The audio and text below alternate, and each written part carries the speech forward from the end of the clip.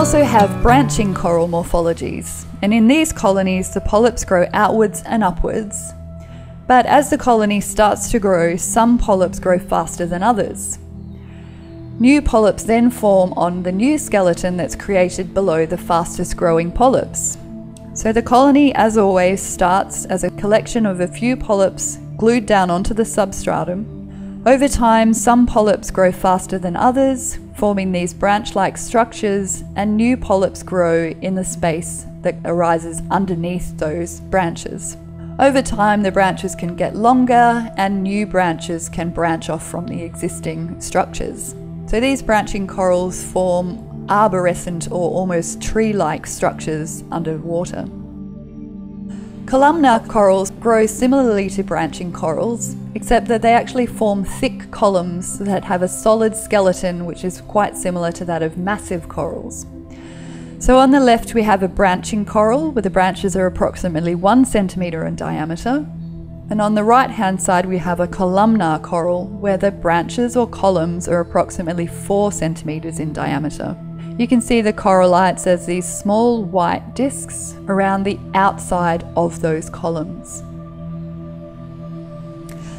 So let's look at the skeletons of some branching corals. These are all branching corals, and you can see that they can have quite different branching growth forms. They can have finger-like branches, short stubby branches. They might have long, thin and pointy branches, thicker branches that have quite long sections, or long and smooth branches. Generally, branching corals have relatively small corallites, particularly compared to those of those mound-shaped or massive corals we saw earlier. These corallites are almost fish scale-like in structure, and they're usually less than about 0.5 centimetre in diameter. For this species, you can see the small corallites here as very faint pits on the colony surface. This next example also has very small corallites. You can see them here as little holes in the colony surface. These branches are quite long and pointy, and that's a characteristic of this particular genus. Here's another branching coral, and again the corallites on the sides of the branches are these tube-like structures. Corals have quite a lot of flexibility in the way they can grow, and that means that there are some other weird morphologies that you can sometimes see out on the reef.